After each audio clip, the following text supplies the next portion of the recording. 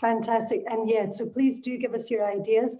And that reminds me of another thank you I want to make, which is to say thank you to everyone who submitted a proposal to be part of the programme today.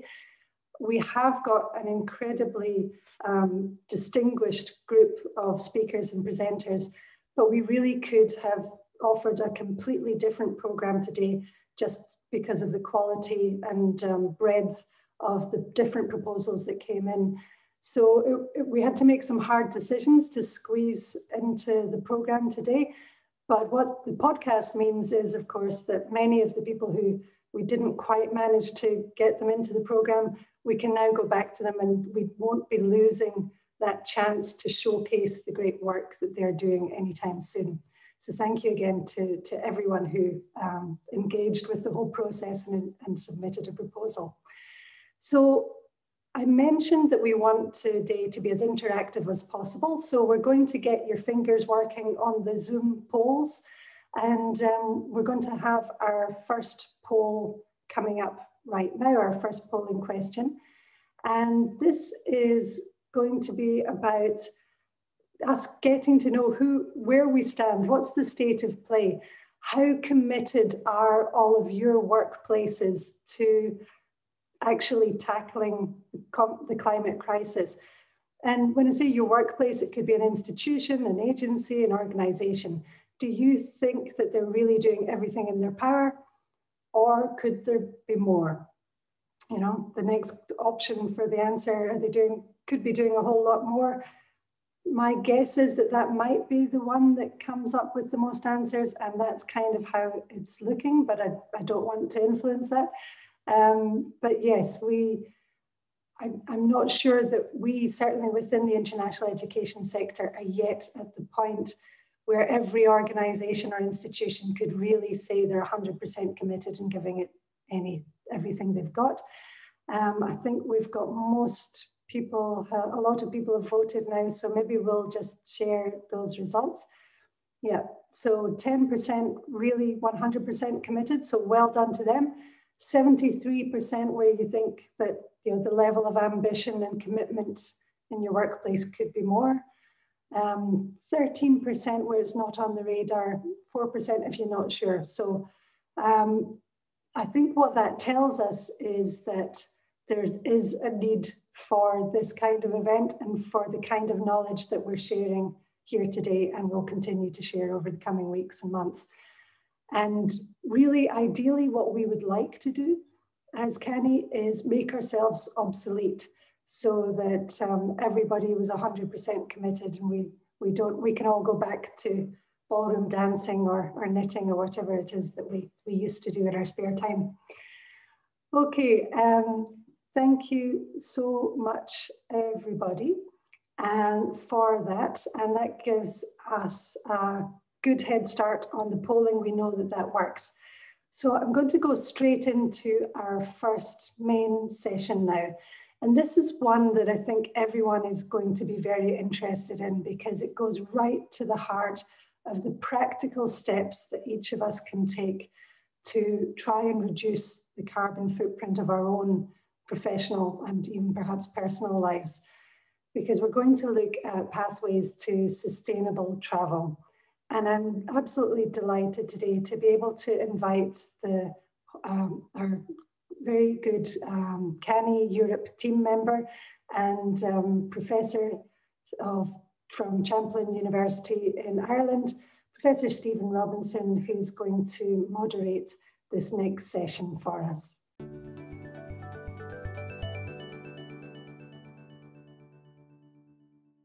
Hello, everyone, and welcome to the first session of CANIE's European Summit, a session we've titled Paths Towards Sustainable International Travel. I'm Stephen Robinson, and I'll be your moderator for this session. We're joined today by Martina Bellinzona from the University of Pavia in Italy, Sean Pickering from the University of Edinburgh in Scotland, and Mark Blakemore from the Foundation for International Education, or FIE, in England. Each of these presenters will have about a 5-minute video presentation, and then we'll be ready for about 12 minutes of Q&A. You can post questions at any time by using the Q&A function. And now I'm going to turn it over to Martina, our first presenter. Good afternoon, everybody. And thanks for organizing the event and for the chance to be here and give you a snapshot of our strategy to conciliate internationalization activities and climate action. So the strategy that we are implementing at the University of Pavia lays on three main pillars. They include a different set of activities, from digitalization of activities to greening students' stay in Pavia, in our town. However, in this plan, greening the international mobility truly represents a priority to us, as it includes the most environmentally impacting activities that we carry out at the International Relations Office. So the plan that we have produced derives from some considerations. First of all, the consideration of the amount of people undertaking international travels for study purposes. In this sense, indeed, it is interesting to notice that under the Erasmus program, so the European program, the major European program for mobility in the frame of higher education, 10 million people have undertaken international travels in 10 years. So a truly massive number of people moving abroad. And it is also interesting to keep in mind that airplane is by far the mode of transport most widely employed by students when traveling abroad. And also, it is interesting to see that the environmental impact of the mode of transport is pretty much overlooked, and students rather choose the mode of transport from an economic perspective. So after these considerations, we have designed a plan that overall aims at promoting alternative sustainable transportation system. And the first goal that we want to achieve is that of empowering students to travel greener. And we want to achieve this granting financial incentives to students. So the students who choose sustainable transportation, mainly I'm referring to train travels, will receive financial aid in order to undertake this green travel. Also, the financial perspective, the financial approach of our strategy will be backed up by an overall activity of awareness raising about the carbon footprint deriving from air travels, and awareness raising on the importance of avoiding air travels as much as possible. And we'll be also encouraging students to travel by train as a means to explore Europe more deeply and strengthening their European identity. So this fourth set of activities is conceived to empower students to avoid air travel as much as possible. When this is not feasible, however, we plan on implementing carbon offsetting activities through tree planning. And tree planning will be carried out locally in order to ensure tangible benefits to the community. Then the benefits I'm referring to include the power of urban forests to break the so-called heat islands phenomenon, but also the power of trees to cool air and mitigating climate change, filtering pollutants, etc. So in implementing carbon offsetting activities, we want to make sure that our priorities are related to internationalization and climate action also match European cross-cutting priorities, such as indeed renewing our cities, making them smarter, making them greener, and using nature-based solutions to mitigate climate change. So in this sense, we'll be very much matching European priorities. So for the sake of brevity, I am closing here my presentation, but I'll be available in a Q&A session, and you can always send me an email for any further information. Thank you. Hello, my name is Sion Pickering. I'm a project coordinator at the Department of Social Responsibility and Sustainability at the University of Edinburgh. I'm here today to talk to you about how we've embedded a climate-conscious approach to our business travel. How this fits in with the wider university is that in 2016, the university released its Zero by 2040 climate strategy, in which there were targets for reducing Scope 1, 2, and 3 emissions, business travel fitting within Scope 3. More recently, the university has released its strategy to 2030, which has 4 key themes, which you can see on the right-hand side there, one of which is social and civic responsibility. 0 by 2040 fits very nicely into that theme. When we're looking at business travel, what we're going to talk to you about today are stage 1 and 2 on this diagram, which collectively are understanding our travel, as well as stage 5, which is initiating a university-wide working group and the recommendations put forward to that by that working group in stage 6. So, understanding our data. What we've been doing over the last few years is collating data from a range of our suppliers, so our travel management company, internal expenses, as well as individual taxi, coach, and car companies.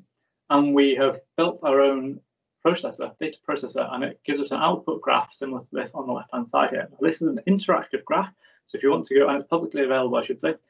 So if you want to go and see it, if you go to the link at the bottom there and follow it through, that'll take you through to the graph, as well as talk to you about what method we've used behind that. Now, as you can see, the emissions have been growing steadily since 2012, up to 15% year on year. And there's a big drop in 1920 due to the impact of COVID, where travel at the university was stopped from March onwards. In the year previous to that, 1819, we recorded over 110,000 journeys. And across these journeys, we spent over £11 million on the travel alone. So that doesn't take into account the accommodation, the food, the visas, for example, where the costs would then rise to about 18 to 20 million pounds in that 1 year. Over that year, again, we emitted over 18,500 tonnes of CO2 equivalent, which is the same as roughly 1,000 average UK homes in the.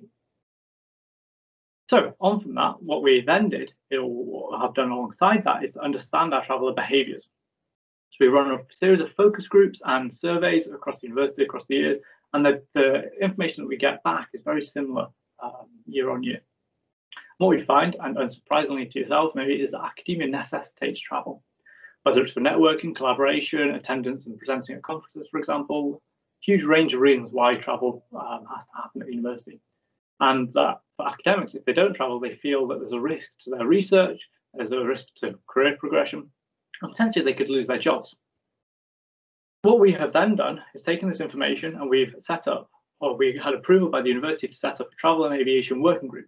This group brought together representatives from across the university, whether it was academic staff, professional staff, and students, to look at how we can reduce business travel emissions whilst also enhancing our learning, teaching, and research at a global stage. And we did this by initiating what we call climate conscious travel.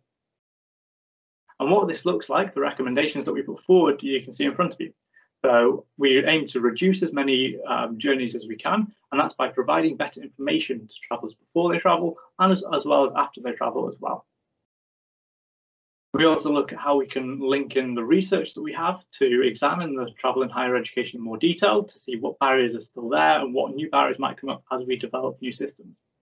And we continue to work with others across the sector to initiate with wider change. So, for example, we are a key member of the Roundtable of Sustainable Academic Travel, a network of over 100 institutions globally who are looking to address their carbon emissions from business travel. And this network looks to share data, to share knowledge, and show the pathway that we've taken and how we can learn from others as well. We then look at how we can replace certain modes of transport, high carbon modes of transport, with low carbon modes of transport. So in the UK, we are looking to instigate a presumption against flights within mainland Great Britain. This means that changing flights to rail. Now, where rail isn't an option, which is from Edinburgh quite significantly because of a large part of the world, we look at how we can develop and support virtual collaboration tools. So whereas staff might be more familiar with Zoom and Teams, for example, and other software, there's still that support level needed. So should something go wrong, they know who they can contact as well. And we understand that not all travel is going to be removed. So we need to address the remaining carbon from this travel. And to do that, what we have decided to do is we are looking to initiate a university-controlled carbon sequestration scheme. And what this looks like is still up for debate. However, we feel that a direct scheme is more beneficial because we can link it in with other key factors such as research and community benefits as well, and we can guarantee the longevity of that scheme. We're also looking at piloting a carbon charge for flights. So potentially that might part fund the carbon sequestration, but also it acts as a behaviour change mechanism as well, which is obviously more important to reduce travel altogether. So that's a very brief summary of what we've done here at the University of Edinburgh. I'm available for questions in the Q&A after this session, and I'll be here for networking, or you can contact me on those details that you see just there. Thank you very much. Hello, my name is Blakemore, and I'm the Chief Marketing and Recruitment Officer at FIE. FIE is a study abroad provider, and we specialise in study and internship programmes in the UK and Ireland. And today I'm going to talk to you about sustainability at FIE. Some years ago, FIE identified that sustainability in study abroad had the inherent paradox that we're all aware of. That is, in order for students to study abroad, that they have to travel. And by definition, travelling produces CO2 and other greenhouse gases. Some years ago, we went on to enunciate 3 strands of an FIE future which was sustainable. And they were respectively educating students before and during their time studying with us, reusing and reducing, and finally, and this is what we're here to speak about today, offsetting, specifically carbon. 7 years ago, FIE made the decision to offset flights for all staff in the UK and Ireland going to North America. A short time afterwards, our development team within the United States itself started to offset flights as well. And finally, last year, we made the broader decision to offset all student return flights from mainland USA to London or Dublin. The question we faced some years ago when we first started considering this was how to go about offsetting. Being a study abroad provider, it's not what we do, and so we needed to partner. The first thing we did was to do our homework before we reached out to anybody, and we identified 3 criteria of how we would choose a partner. The first thing we wanted to do was to ensure that any partner calculated the carbon emissions comprehensively. We knew that the International Carbon Reduction and Offset Alliance, ICROA, required all members to have a comprehensive method of calculation. So that was almost our gold standard we used. We all know, for instance, that CO2 is not the only greenhouse gas that's emitted. Nitrous oxide, for instance, does a huge amount of damage. So we were looking for an organisation that looked at all emissions, all greenhouse gases, not just CO2. That was the first criteria that we had. The second criteria that we had in choosing a partner was demonstrable proof points. We knew at the time that carbon offsetting, it can be quite a woolly term. We needed something that all staff and in-time students would be able to look to see how what we were doing was being realized. And any partner really needed to have visual proof on their website of what they were doing with our investment. Of course, carbon offsetting involves carbon finance, which in itself is an investment. And I'm giving the game away here about who we eventually went to. We've partnered with Climate Care, which is an Oxford, England-based organisation. You can see here that Climate Care has a very clear and easy to see website. It's very easy to navigate, very easy to use. This is just one of 15 pages. This is a snippet from one of 15 pages they have, looking at where carbon investments go to. We opted for our investments to go into cook stoves, but it could have been in rainforest investments or wells, for instance. So that was our second set of criteria. The third was a means for staff and students to assess their carbon impact. And I'm saying carbon impact, it should really be greenhouse gas emissions impact, because as I showed you in criteria 1, we were looking at this comprehensive perspective of offsetting, not just carbon itself. So the means for staff and students to assess their carbon impact was quite simply a carbon calculator. And you can see here that Climate Care's carbon calculator is now on our website. This is a snippet from our own website. So that was the 3 sets of criteria we used in order to choose our partner, which eventually became Climate Care. I'm almost out of time, so just a few closing thoughts before we go to Q&A. the biggest hurdle that any of us will face is the financial commitment internally.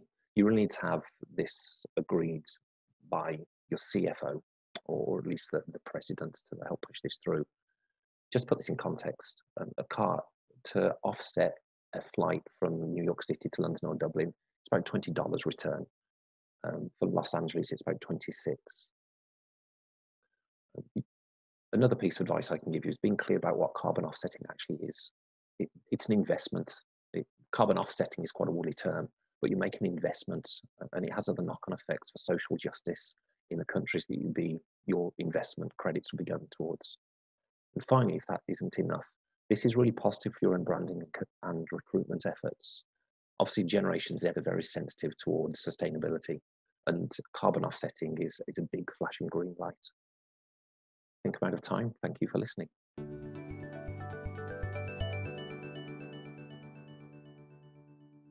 Well, thank you very much, Martina, Sean, and Mark, for some very informative presentations. We have now about 10 or 12 minutes for question and answer, and I see we have some Q&A questions we'll get to in a second.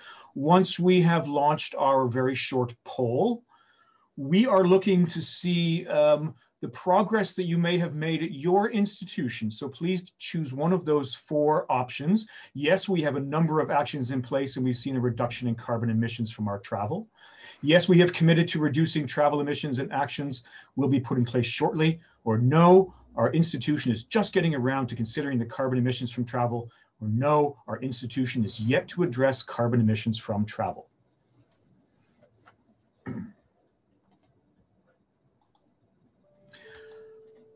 We're going to look at the answers to that poll towards the end of our Q&A session. And my first question here has come through the Q&A box, and it is for Martina at the University of Pavia. How has the emphasis on train travel been received by the students? And has this been included as part of the co-curricular visits and more recreational travel? Okay, hello everybody. Hello, Stephen.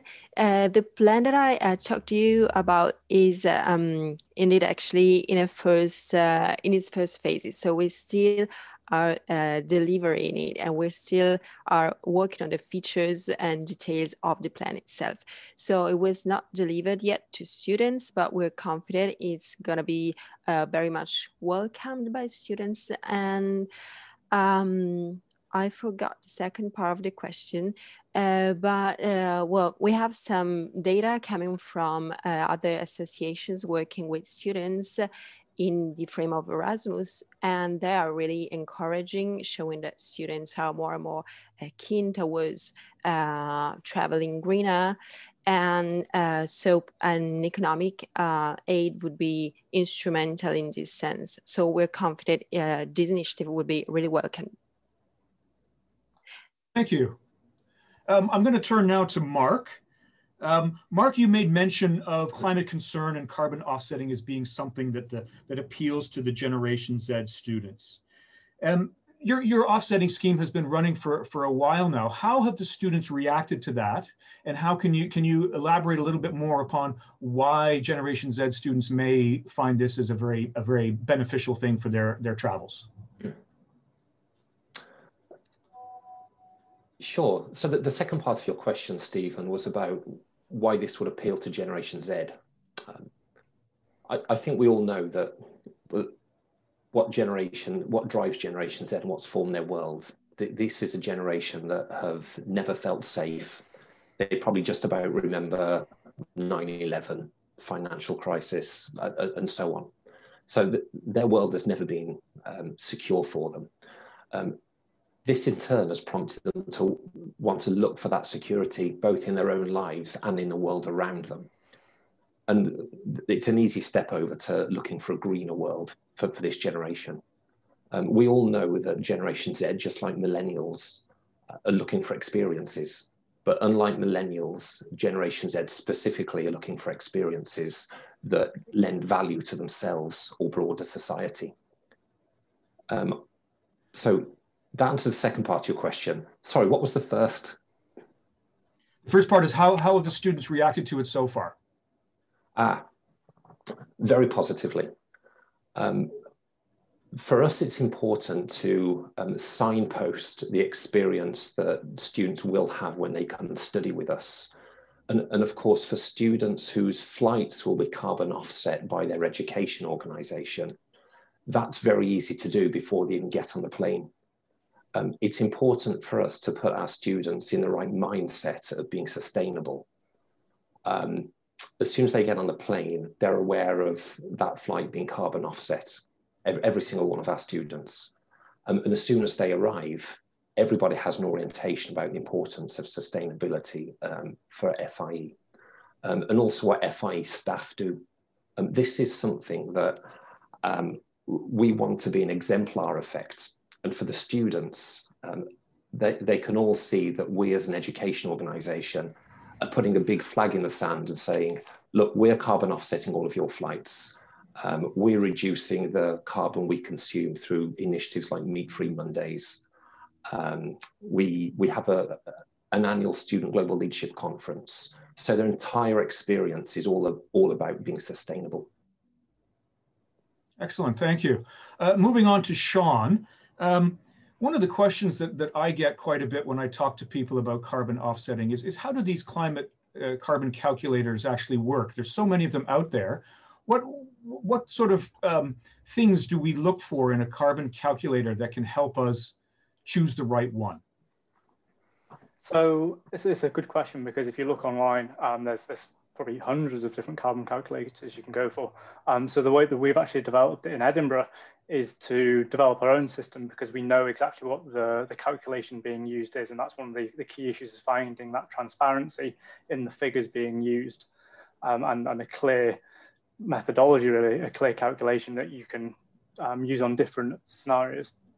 So making sure that whatever you've got is clear, and the data that is behind that is very clear as well, and is backed up by the science. So you'll see that some carbon calculators don't use radiative forcing in their calculations. And I personally, and we as an institution, believe that's not correct, because there is an additional impact from releasing these carbon emissions high in the atmosphere.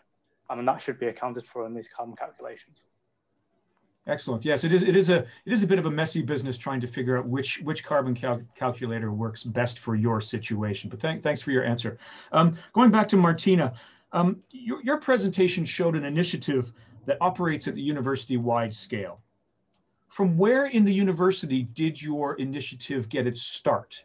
Was it championed by senior management at the beginning, or was it more of a ground-up initiative? Okay, well, it was definitely a ground-up initiative. It was conceived by our office, so the international office, and myself and my colleagues drove the proposal. And then afterwards, we proposed it. We brought it at a university-wide level. The first contact that was instrumental to us was the sustainability office we are closely working with.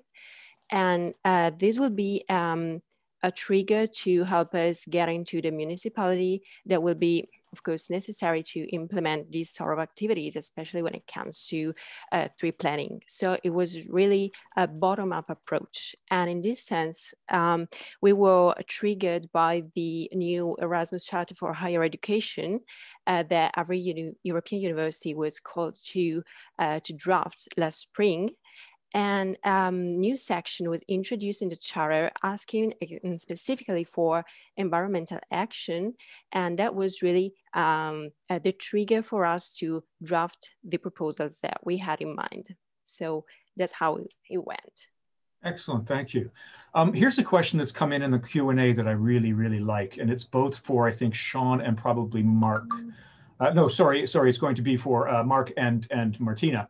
What are the possibilities for incorporating carbon insetting rather than offsetting? That is, not outsourcing the problem to other people and places, but dealing with it internally where we live and supporting local priorities and needs, thereby also closing the loop between the domains of education and offsetting by actively involving students in climate learning and taking action. Okay, that's a good question. Well, what comes to my mind is that about students' involvement. Yeah, we think that it is instrumental and necessary. And what I proposed in the in the presentation was actually a short part of the overall plan that we want to implement, and involving students, raising awareness among them on climate action is some of the core contents that we want to implement. So I'm not sure whether this answers the question, actually. I think, go ahead, Mark. I'll have a go. I guess there are two parts of the answer that I'd like to give here.